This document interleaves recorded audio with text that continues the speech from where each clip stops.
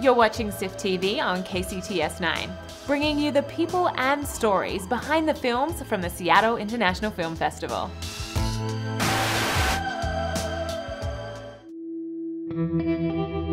A large percentage of our kids have a family member who's incarcerated.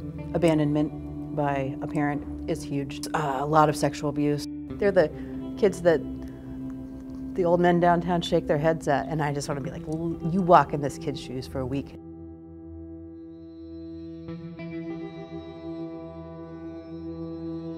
So the biology of stress is a fundamental shift in what we understand about the mind-body connection. And we were just completely fascinated. And it wasn't long before that study led us to Lincoln High School, because it's one of the few that had adopted the idea of trauma-informed approach to doing a better job educating teenagers.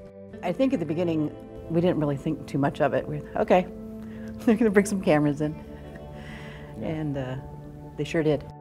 I was constantly surprised at their willingness to speak up, and the one thing that seems to cross, and these are all very different kids, but the common message I would get was, if someone else can benefit from what I have to say and what I've been through, by talking about it, if someone else can benefit, then I'm in. It's not that complicated to make a big difference. It's complicated science, but the remedy is simple. It's just a caring adult. This behavior is something they have no control over, and that's a really hard place for some people to go.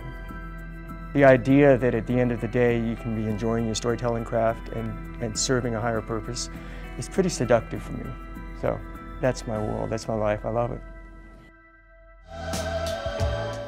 If you want to see more, go to kcts9.org/SIF.